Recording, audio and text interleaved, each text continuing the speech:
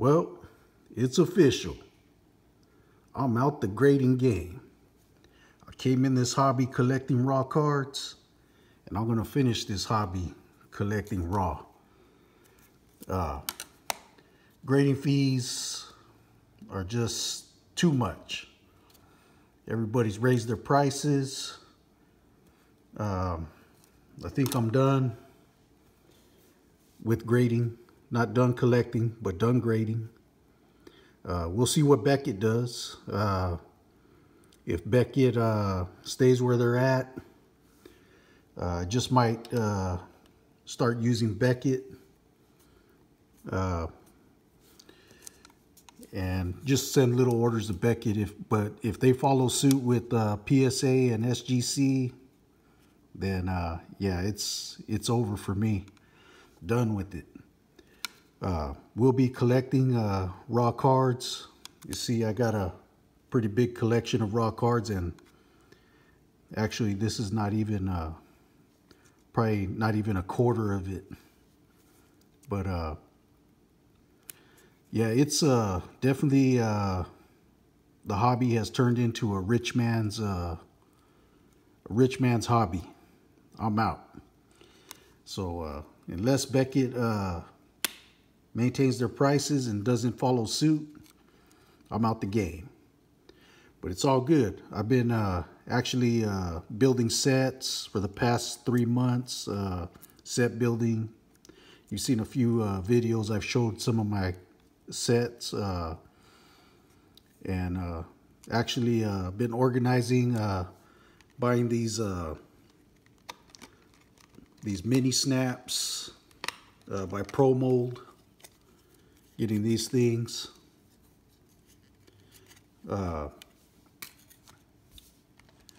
And actually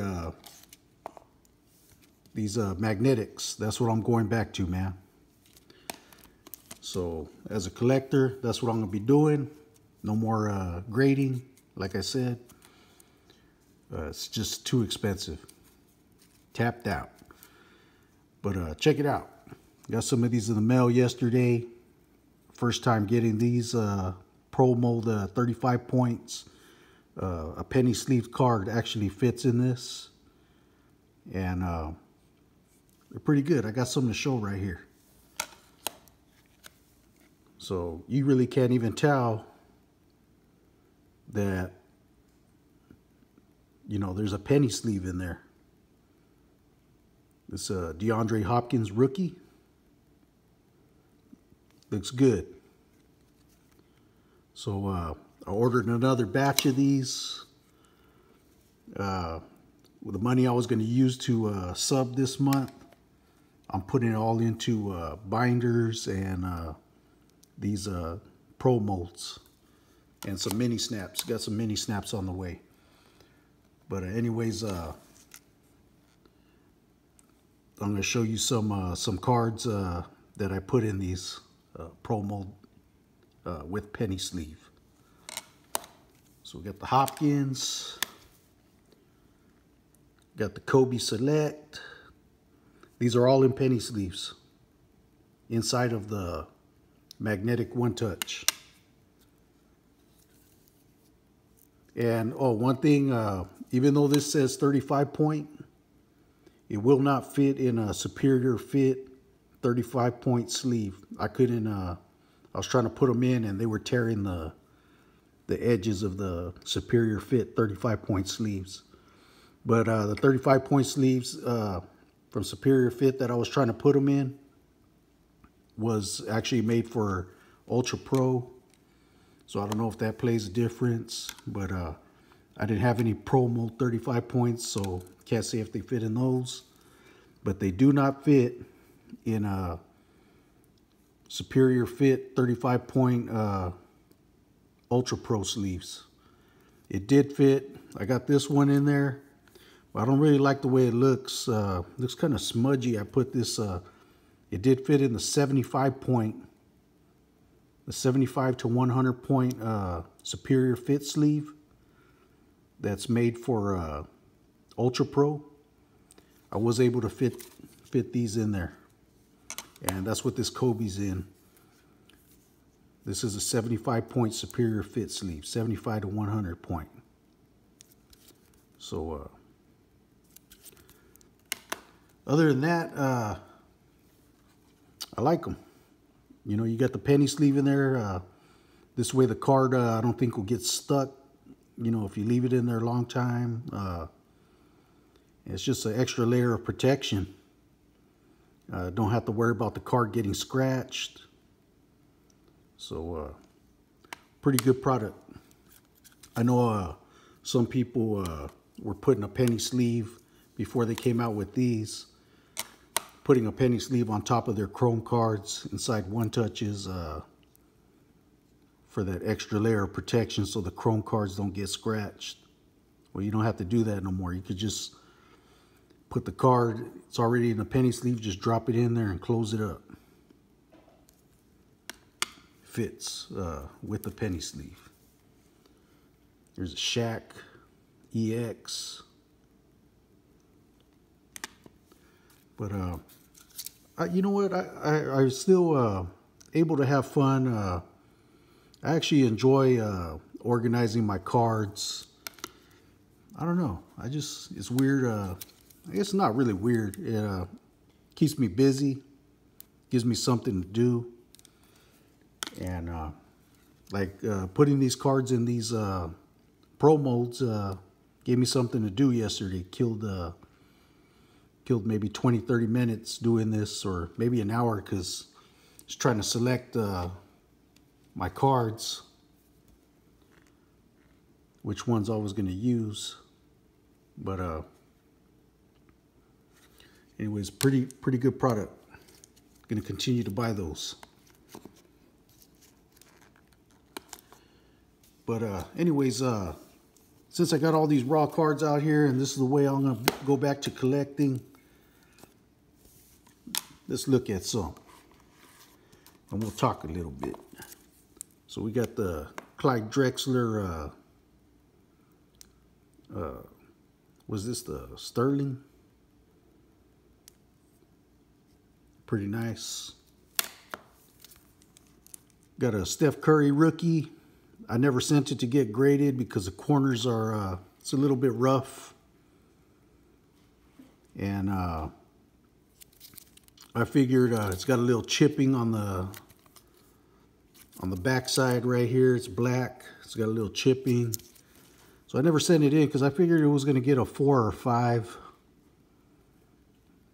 But this card is pretty valuable now, so probably still worth a good chunk of money in a 4 or 5. And especially graded. I'm wondering with this big price increase with the major companies, if that's going to affect the price on slabbed cards in general. Are we going to see another spike? Any card that's slabbed? You know, how much of a spike is it going to be? Are slabbed cards in general going to just go up another 25, 30%, what, 50%? It's going to be interesting to see what happens. Got a Jeremy Shockey rookie card, Topps Pristine. Always like these. They're numbered too. This one's numbered 199. Pretty nice. Let's see, we got a Jack Youngblood. I think I showed these in a video before. Let's go to a different box. Let's see what we got. Let's check this one out. See what we got up in here. Craig Maddux. These are the mini snaps. Pro Mold mini snaps. I don't know if you can see it right here. Regular card holders. Precise fit. Got the black gold Craig Maddux. I think this box is baseball. Got a Mike Schmidt card. This one's numbered 2000. Got the old school Dave Stewart Stadium Club in the tux with the Oakland A's hat. like these Upper Deck cards, these triple exposure. Fernando Valenzuela, Jose Canseco. Got a Ozzie Smith second year card right here. Got an old school Joe Morgan. Rest in peace. Got a 72 Topps Vita Blue.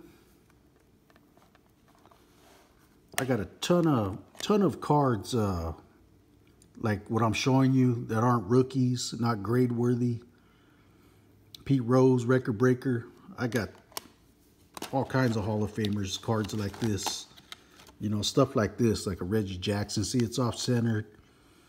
But still, you know, it's a vintage, actually it's a O-Pee-Chee Reggie Jackson. Bunch of stuff like this that I have in Card Saver 2s. Gonna be switching them over into these mini snaps. These mini snaps are a lot more clear. They're actually better than, I like them better than top loaders. Of course, they are more expensive than top loaders. But hey, I like them. Still cheaper than paying $300 to grade 1 card with PSA or $75 to grade 1 card with SGC. A lot cheaper. Craig Nettles when he was with the Indians.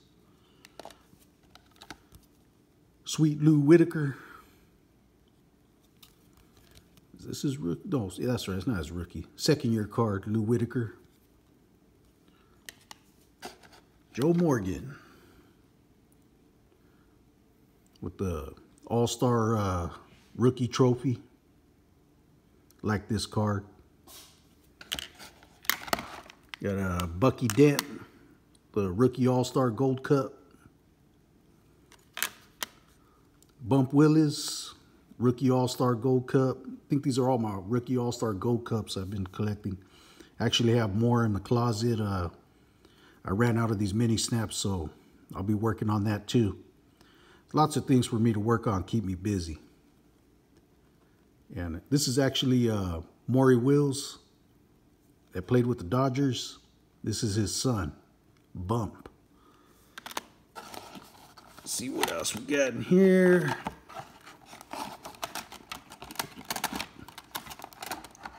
Oops, got a lot of them. Chet Lemon.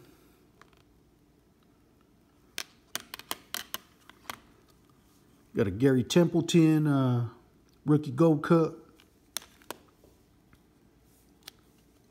Good old Ellis Burks.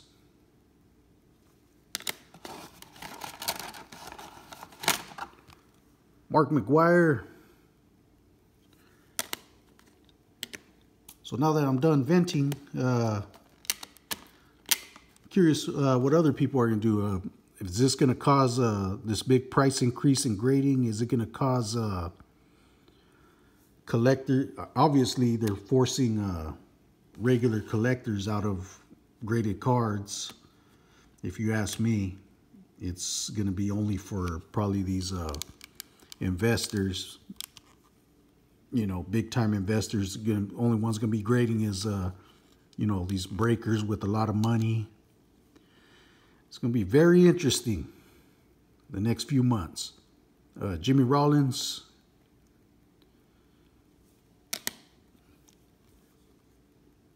Alfonso Soriano.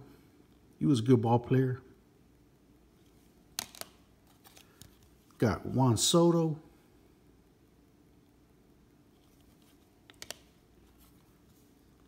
Ronald Acuna Jr. Got another Ronald Acuna, different variant, Topps Chrome. Another Juan Soto, Topps Chrome, some type of refractor. Got a Victor Robles, Topps. Let's see. Got a Fred Lynn Fred Lynn is the perfect example of, you know, a hot rookie card, or, you know, a young player that's just tearing up the league, kind of like Juan Soto, that everything can go wrong due to injuries. Fred Lynn, he started off just like Juan Soto, man. I think he won an MVP, Rookie of the Year. I mean, he was racking up the awards like his first 3-4 years. And then after that, he was just injury prone throughout his whole career. But even though he was missing games, he still put up decent numbers, you know, with having a riddled, injury riddled career, man. But, you know, this guy, his first 3-4 years, look up, read the Fred Lynn story, look him up. He was on fire, man. And injuries. Aaron Judge. This is a different type of holder here. These ones stack up. I can't remember what these were called. Got Wally Adames. Who's this? Wayne Gross. Canseco, Joyner. These are boring cards, huh? Let's look at some good ones, some better ones. Devin White, Ron Gant. Let's see what else we got. Let's get some better stuff. How about this one? Brad S. I haven't seen him on YouTube lately. Won this on his channel. It's a Mike Trout. The big old rookie gold cup in there. Very cool. It's awesome. Love this card. All right, let's move these out. Let's move these over. Let's check out the football box. Got Barry Sanders. Another Barry. Got these Jeff Blake, Brad Johnson. I think I just like the way the card looks, so I put them in here. Pretty neat. Double-sided card. Little Fred Taylor. Atlantitude. Eddie George. Topps Chrome. Couple refractors of no-name rookies. Guys that didn't turn out. Just put them in there because they're refractors. Let's see. Phillip Rivers, Calvin Johnson. There's a lot of shiny cards. Oh, I like this one. Troy Polamalu. Looks pretty cool. Topps Chrome. The Damian Tomlinson cards. Topps Chrome and Topps Platinum. Both refractors.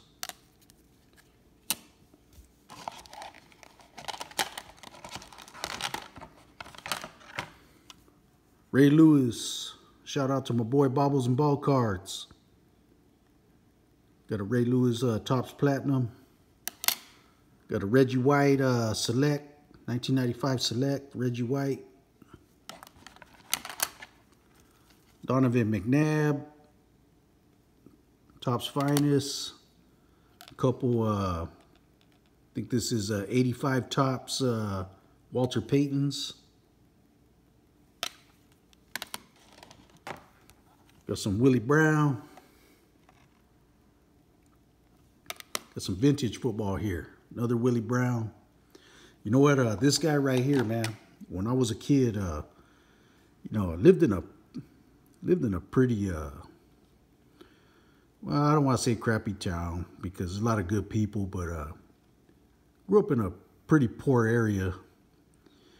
And this guy came to our hometown and went to our school, and man, he was the coolest dude ever. Willie Brown. Rest in peace, man. Never forget it. Came to the ghetto, man, to hang out with us and play flag football.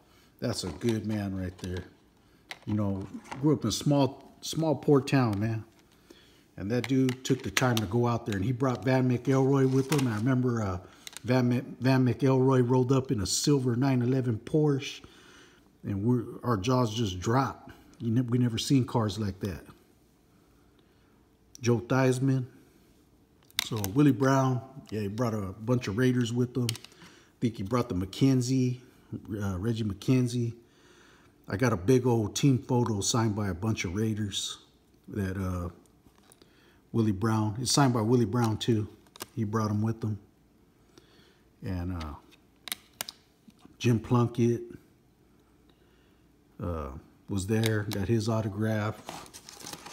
It was just, you know, really cool because we, you know,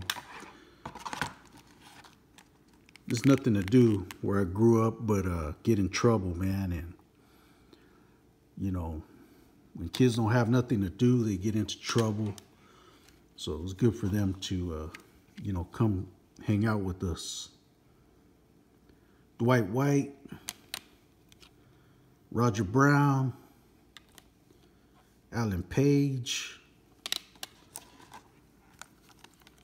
Deacon Jones, Tony Dorsett, Bo Robertson. So anyways, I guess sit here and look at raw cards all day. You guys probably bored out your mind, probably already shut it off. But this is what I'm going back to, getting back to raw collecting. Gonna have fun with it. And that's all I got, man. Leave a comment. What's your strategy now? Are you able to still maintain grading? Are you just going to cut back or continue with business as usual? Or are you just going to do like me and go back to raw card collecting, old school, the way we started? So let me know. Curious to know what other people are doing, how they're going to, or what they think's going to happen. I like to hear other people's opinions. You know, or do you think graded slabs are going to spike up in price, or are things going to maintain? And what are you going to do? All right. Thank you. Bye.